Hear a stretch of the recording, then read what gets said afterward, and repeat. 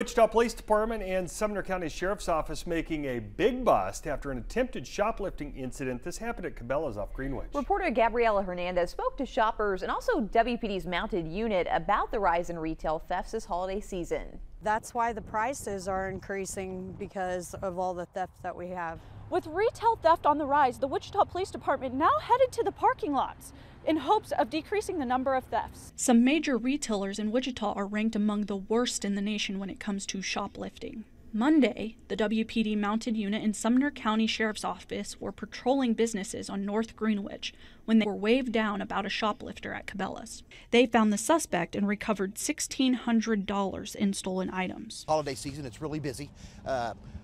Thefts, typical thefts around larcenies from vehicles as well as larcenies from retail outlets. Because there's people out here that will do anything to break the window of your car and steal your items. Shoppers I spoke with say they were seeing more thefts than normal, and these incidents are unsettling. It terrified my son when the alarms were going off, and he said, how come they're not stopping him? But I know with the way things are, you're not supposed to chase them. WPD says the mobility and visibility of the mounted unit is beneficial. If you're thinking about stealing and you see 4 guys on horses out here, it's probably going to deter that a little bit too as well. We're no different than any officer that checks on in a vehicle, except we have a horse instead of a car.